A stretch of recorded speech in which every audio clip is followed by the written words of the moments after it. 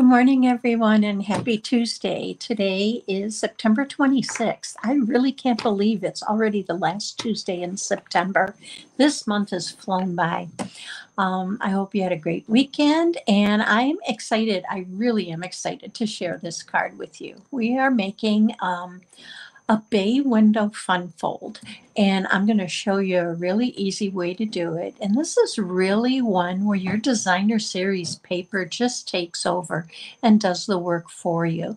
And once you get the pieces cut, it's together in no time. So if you're new to my channel, welcome. I'm so happy you found me. And if you're returning, like Louise and Mary and so many of you, whether you're with me live or catching me on the replay, thanks so much. I really appreciate your support and love sharing all this with you.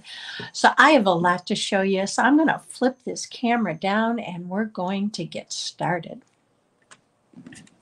Okay.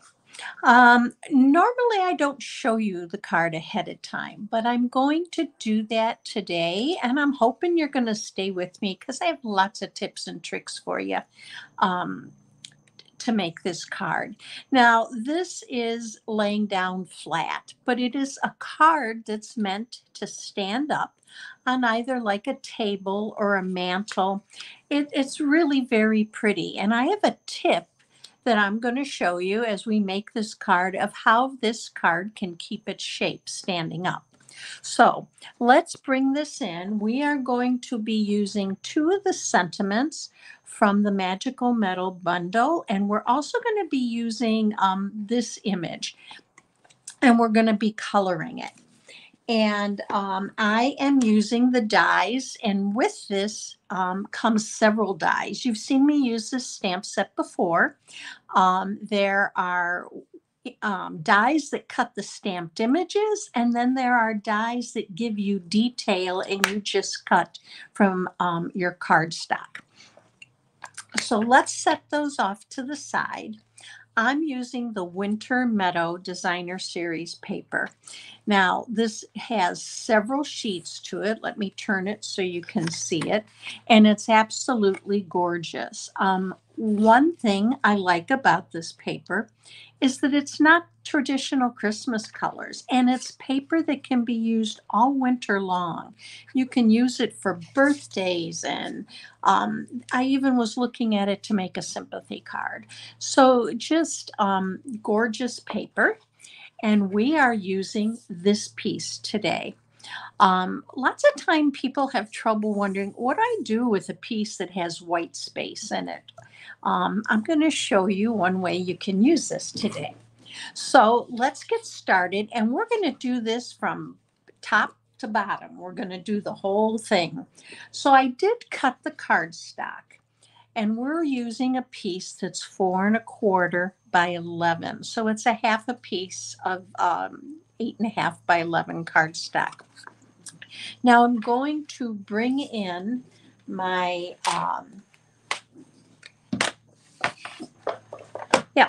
I am thinking of the word. I'm going to bring in my trimmer, and we are going to go ahead and flip this around so you can see what I'm doing. Now, there's a lot of scoring to this. And the one thing I want to tell you is there is a downloadable PDF that you can print that has your measurements, instructions, and all the supplies you need to make this card. It's over on my website, Simply Cards by Kathy. So let's go ahead, and we are going to score this, and just hang in there with me. We are going to score this at 3/8. So I'm going to go this way. So we're going to score it 3/8. There's lots of scoring. Now, if you do have a scoreboard, feel free to use that. So 3/8. Next is 1 7/8. I know you guys hate these eighths, but can't help it on this one. So 1 7/8. 3 5/8, 5 1/8,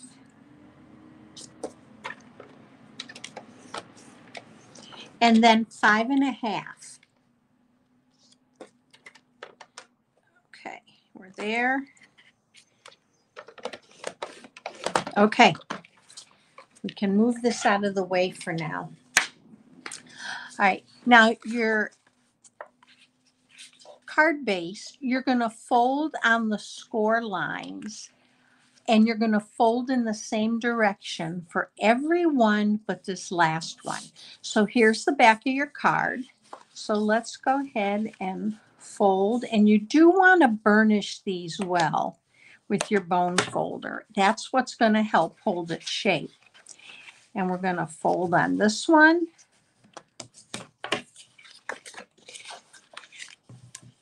Let's do this one.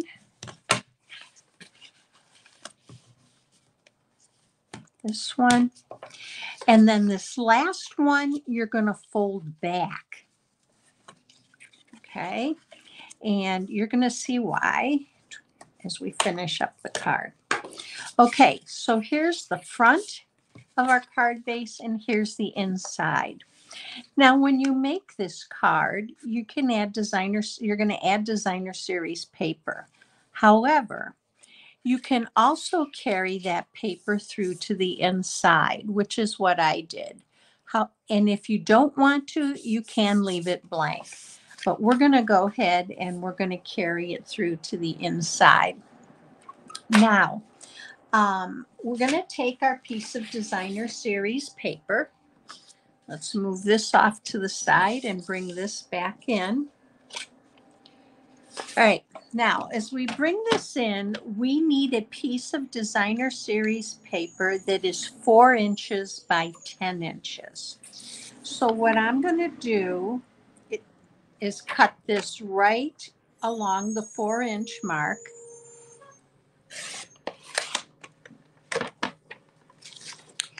And now I'm going to cut for 10 inches. I'm going to take off this piece that has more white to it.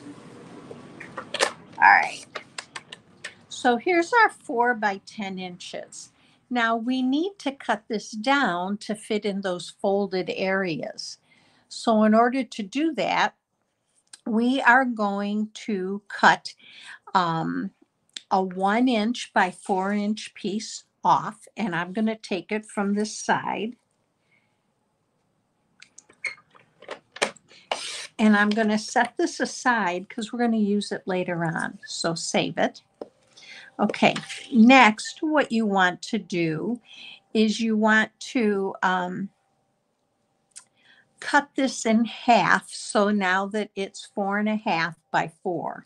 So we're going to go ahead, because you can see by cutting an inch off, it's 4 by 9. So let's cut this in half.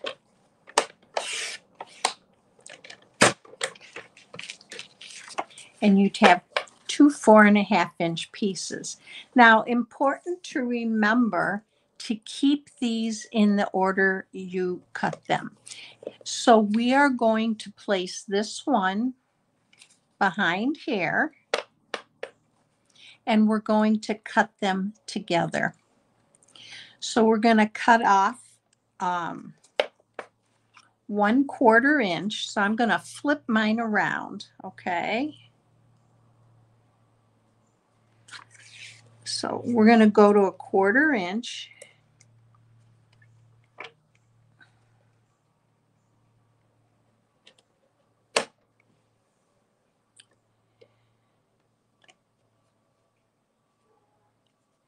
Okay. There's our 1/4. Now I want to keep these in order. So we're going to set them off to the side here. Next, I'm going to cut 1 1/4.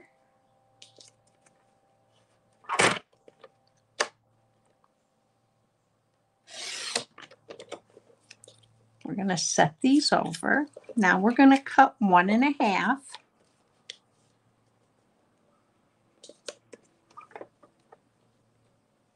And you do want to keep them together. So if they start to move, I'm just going to pick them up and put them back. And we're going to do 1 1/2.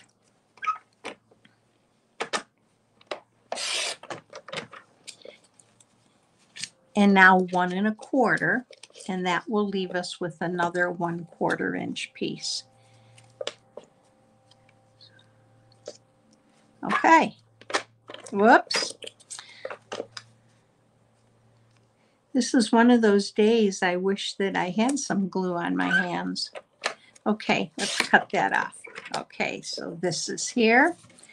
All right, let's get rid of this now. So now we're ready to assemble our card. So we are going to start to adhere these pieces. And remember, I put these in order. So I'm going to be using the top first. So I'm just going to take a little bit of glue here. And I'm going to apply it to my designer series paper here. And we're just going to go right through and adhere these on.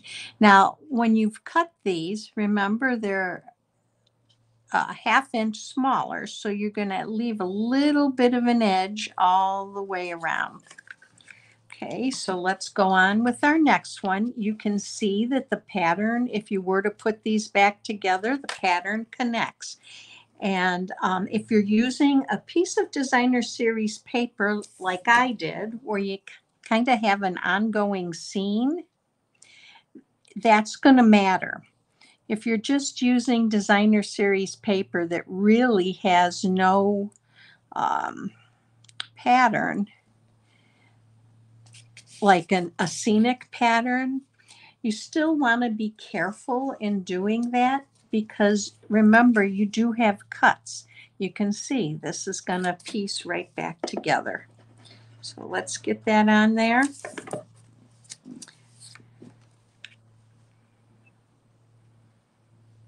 Now, if you have any questions about making this card or any card that I show you, please reach out to me. I'm always willing to help and answer your questions, because I want you to be able to recreate this easily and enjoy doing it. Okay, let's put this one down.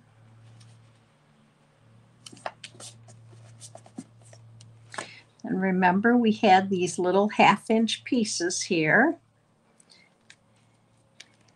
or 1/4 inch, I'm sorry, 1/2 inch.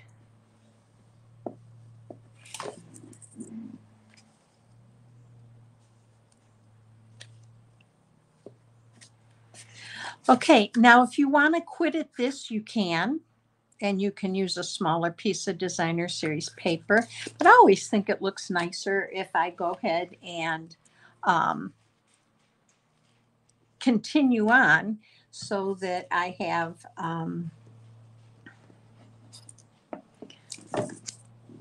a nice finished inside. Now that's going to go there. So, and it doesn't really matter that it flows from the front to the back. What's going to matter is that it flows from across the back if you choose to put the paper on. So now I'm on my second layer of paper. And we're going to go right on. And if I wasn't talking so much, this would go faster. Okay, let's add this one.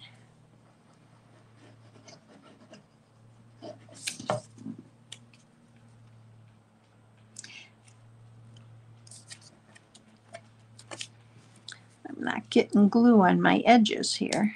There we go. And this last one,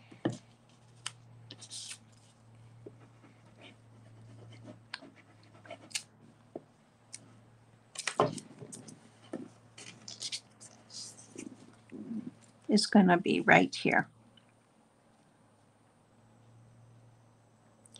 Okay, now this small area where you have the 2 folds, you're going to add some glue in here, and just between the 2 score lines, and you're going to close that up and press it down, It's almost like you're making a book card, but it isn't a book card.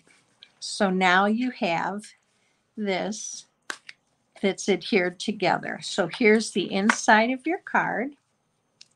Okay, next I want to go ahead and add this portion of my card.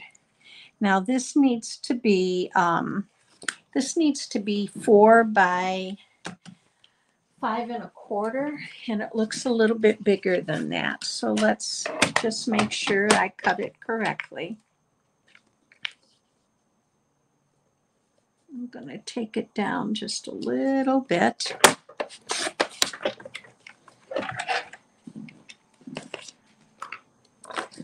Okay. And that's going to be good. So let's stamp our greeting.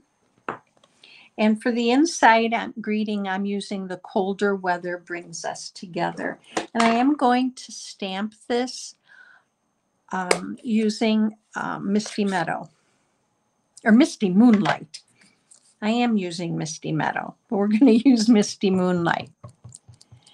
So I'm going to stamp this a little bit over. And now we're going to adhere this to the inside of our card. So it does come together quickly when you're just going ahead and making the card and not chit-chatting as much as I am. So let's go ahead and we're going to add this.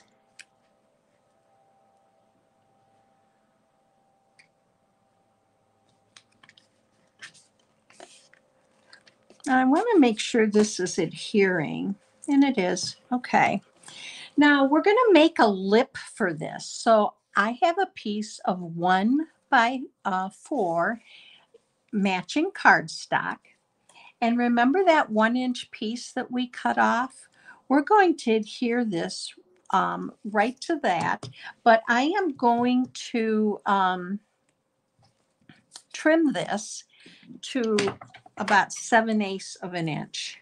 And I'm going to trim it from this side. I just want a little bit of border around that. So let's do that. Now I do have glue on my hands and they're sticking to the paper. All right. There we go. All right. So we're going to adhere these together. And then I'm going to show you a little trick on how to make a lip that this card will stand up. And I did not cut that short enough. All right, let's put that on here.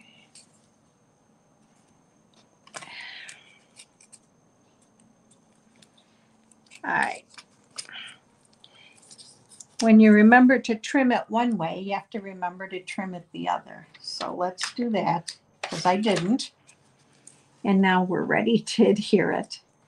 Always something,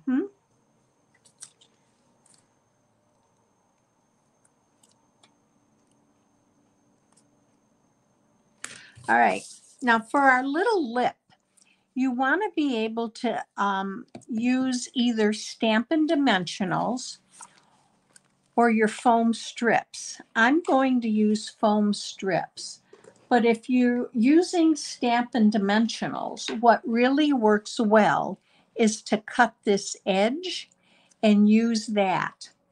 Now you want this to be able to tuck in right here. And that's what's going to hold the shape of your card. So to do that, you need to leave the side towards the middle of the card, the inside portion, free from any adhesive.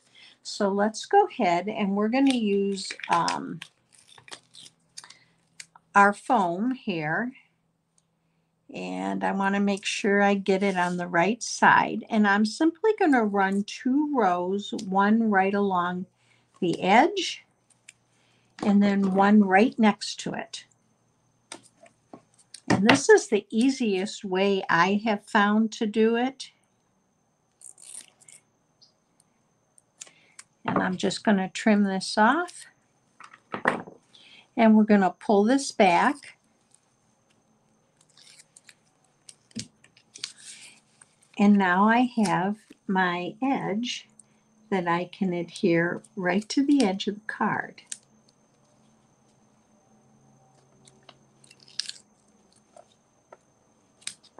Okay, now look at this when you tuck it in. It holds your card steady so that it maintains the shape that you want it to keep, or the shape. You want it to maintain the shape when it's standing up. Now let's finish this card up quickly. You have a 2.5 inch square and a 2.25 inch basic white. So I'm going to stamp my greeting on the basic white using the Misty Moonlight. And it says Winter Wishes.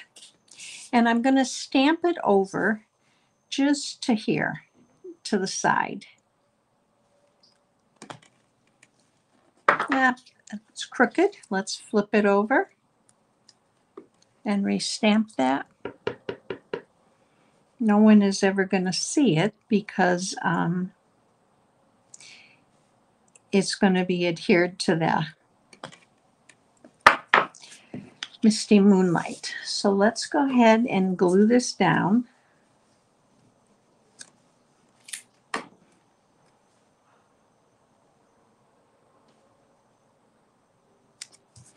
And now I want to just add, I've cut a sprig of greenery that I thought would be pretty to add in here, but I'm going to trim it off. So let's do that. And I'm just going to adhere this with some glue. And I'm actually going to trim this one off too, and you'll see why. And let's adhere that down. And then we have just one more image to stamp.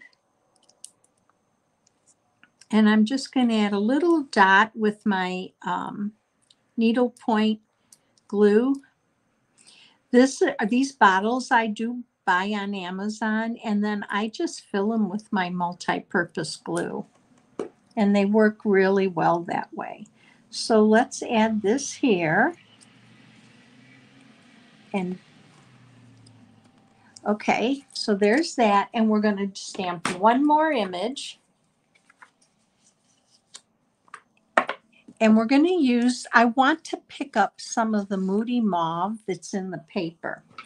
And I also want some of the shaded spruce. So to do that, I'm going to use my Stampin' Write markers. And I'm going to use the brush point, and I'm going to color these in. And I'm using, when you do this, you want to use the side of your brush, because if you use the very tip, you're going to destroy the tip, and your marker isn't going to color well. So again, just adding from the side.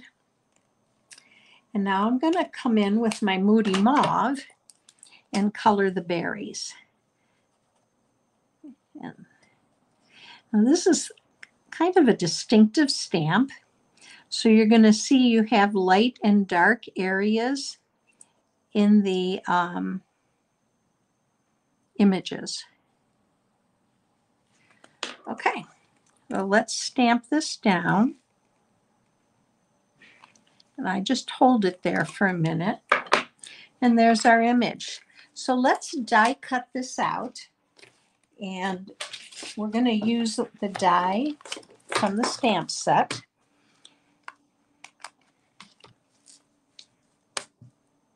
And I'm just going to pop on over to my cut and emboss machine here and cut this little, the berries out, and we'll be ready to finish up our card. Now I do use tape to hold mine in place, just to make sure that they don't shift on me.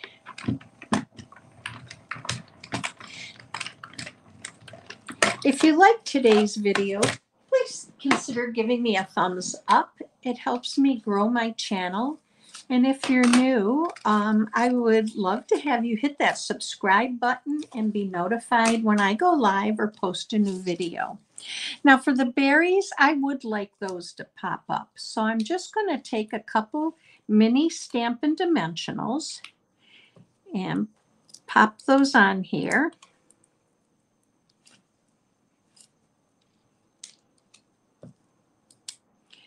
I think one more will do it.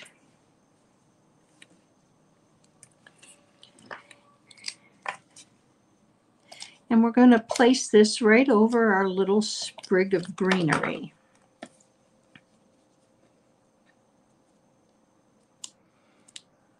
Let's go down. Okay. Now I want to adhere this to the front of my card. So you want to get glue only on this center panel. So to do that, I turn mine over and eyeball it so it's in the center. And then I apply my glue just within that area.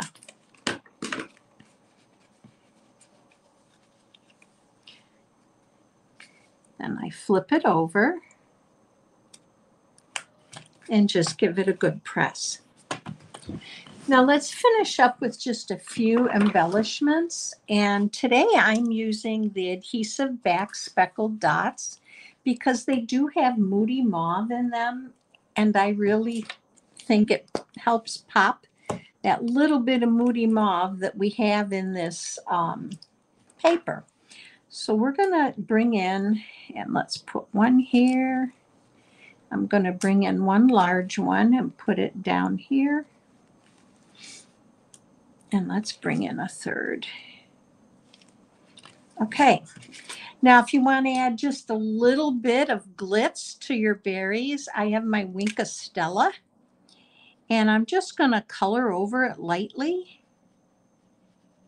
And I think it'll be hard for you to see, but in person, when you look at it, they just kind of stand out and you see just that little bit of glitz. So here's our card.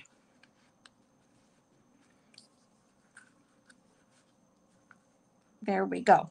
Now let me bring it back to me. So I hope you enjoyed today's Bay Window Fun Fold, and let me show you what it's supposed to look like when you stand it up. And I'm going to try to pick this up for you to see. So it sits very nicely, holds its shape on a table or a mantle for someone to be able to enjoy. So I hope you have a great week. I hope you enjoyed today's card. Today's card is actually part of a blog hop.